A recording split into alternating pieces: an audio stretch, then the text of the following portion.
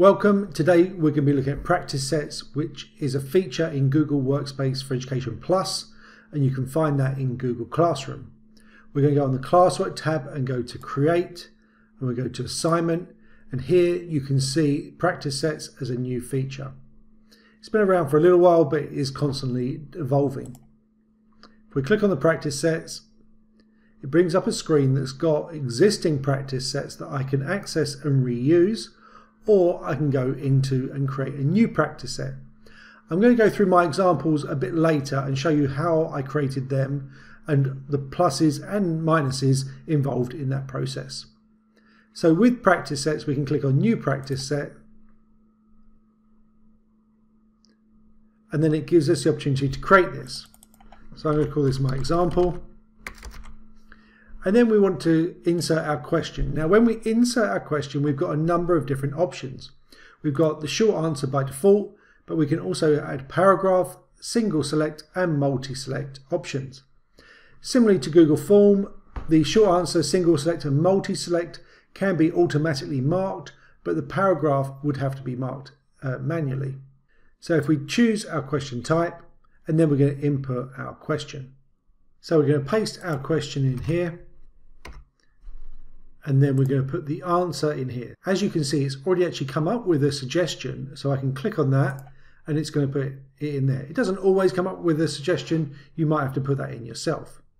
Now what I'm wanting to see now is if it's going to give me some resources, and this is what the power of practice sets is as an alternative to Google Forms. Now it's not coming out with anything automatically, otherwise this light bulb would light up and there wouldn't be a cross. So what I'm going to do in here is I'm going to type in Henry VIII and see what comes up. So you can see nothing's come up, so I'm going to put in another word. And this is what we might experience, is some of the AI functionality isn't bringing up the resources we want. So therefore we need to put this in ourselves. So to do this, I'm going to click on the down arrow here to expand the resources. I'm going to click on the plus. Here you can insert a hint or a YouTube video. So in this case, I'm going to do a YouTube video. I'm going to put in the link, search for that, and it's going to bring up the video I want and click add video. I did try to do it with YouTube where it gives you the link for a precise timing in the video and put that in, but it didn't like that and it always just played it from the beginning. So I've got my question, my answer, and a resource in there. I could hit another one in there and put a hint, and I could say remember the rhyme. If you don't know that one, it is divorced, beheaded, died, divorced, beheaded, survived. And we click save, and it's put that in there. Once I'm done with my question, obviously I can add more questions in. I can click the plus to add a new question, a text box, so I can insert here. So we are learning about the Tudors. We've got some options there. Or again, if I click the plus, another option is import, and I'm going to show you that in a moment. If I'm happy with my questions, I can click try as a student, check it all works out, and how they're going to see it. So as a student, I can just put in my answer here. So I could put in 6, and it's going to allow me to check. Now I can click on the show a hint. So let's do that first. Remember the rhyme. And so I'm going to say, imagine we put in 8, because I think that's why he was called Henry VIII. No, we're going to check. The rhyme didn't help. Let's try again. And this time it's shown me the video. So it's worth checking the order of the resources we put in to see which way we want them to come out. I do have over here a toolbar that I can use to show my work. So I can, here I can select a pencil, I can write. Now this is obviously better if it's done on the actual writing panel. I can embed graph paper, I can minimize work, and I can go full screen. So this is more relevant if you're doing maths equations or something scientific that you might need to write out. I'm going to try again here, change my arrow, put in 6, I'm going to check this. It's given me that as a correct answer. And some lovely confetti to celebrate my achievement. So I'm going to go back into my classroom. As I say, you might want to move these around.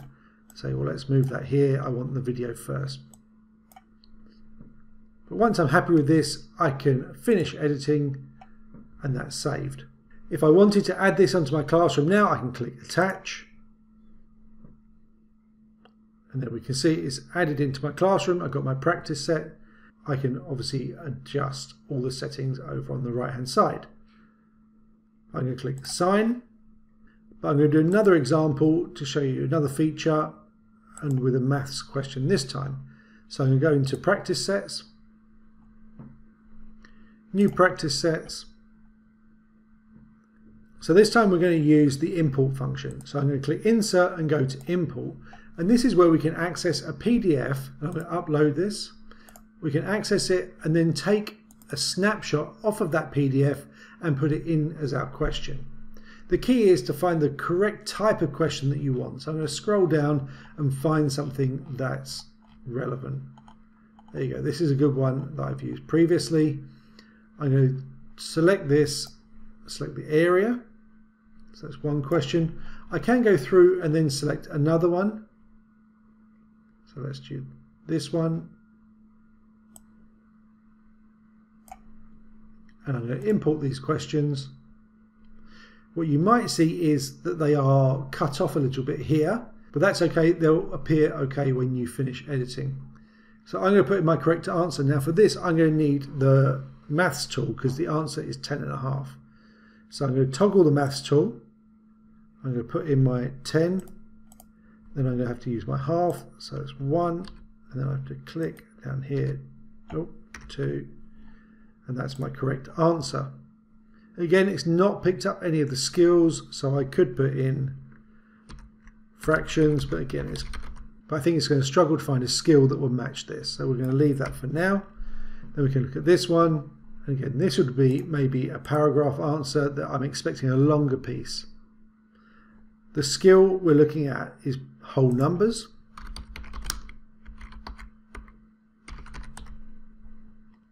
Again, it's not identifying a skill that I would really want. Just an introduction to whole numbers is what I'm looking for. So it's all a bit more complex. So as you can see, the skills side hasn't really come through. I'll show you some of my examples where that has worked though. So again, once I'm happy with this, I'm going to finish editing. So I'm going to attach this and then assign it in the classroom. So I'm going to jump over to my student view, and the student can see the two I've put in here. So we're going to go into this one, click on the practice sets.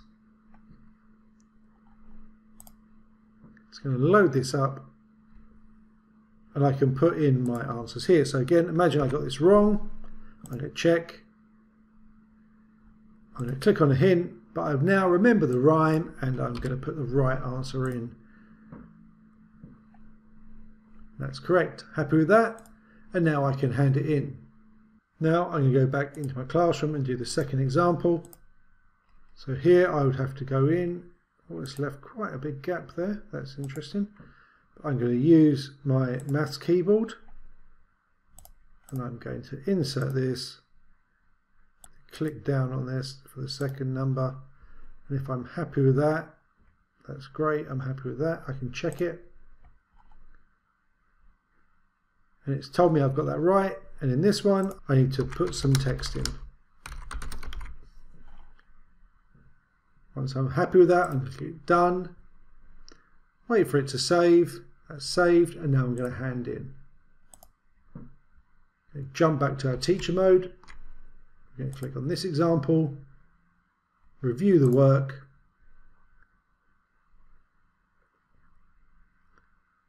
and over here it's going to give me some insights on this question. So on this question as well, what it would tell me about the students is that they took an extra attempt to solve this.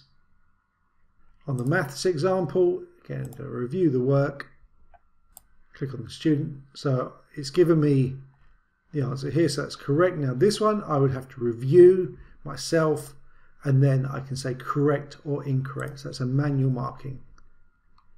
If I'm happy with this, I can put the score in there and then return that to the student.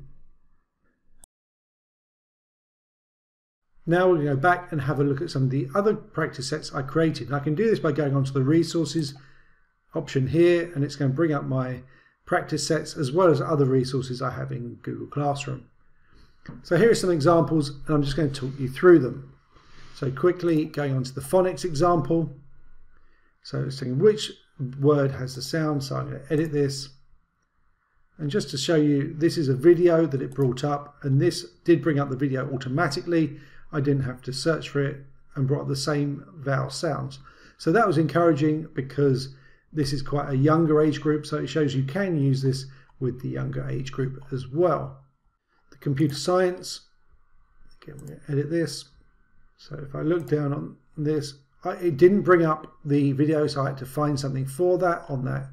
So I did search for something on computing storage devices or internal storage, didn't bring up anything. And the same here, it didn't really bring up anything on internet protocols. So all it's done is added in some basic videos on what is the internet. We've already seen an example that I did from the Year 6 Maths. Again with this one, very similar ones. I didn't get any joy with any of the skills on that. Literacy example, so I took a question from Beowulf, which is a very common book read in the UK. And so with this, I had to put in this resource myself. It didn't come up with anything for me. History example. So this is something about World War II, looking at the causes. Again, I didn't actually find any resources automatically, so I put in some hints myself. The geography example.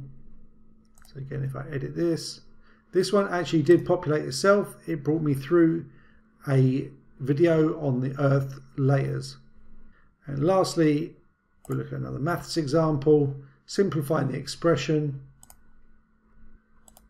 So it brought through 2 videos for me on multiplying binomials. So there was a bit of a mixed experience really in creating these resources. Some did bring through ideas or resources for me, some didn't. And I think some of the subjects better suited the practice sets in terms of those resources than others. And some I might stick to Google Forms. I'm sure it's something that's going to grow over time as the AI improves. Particularly, we might see more UK-centric AI coming into this as well.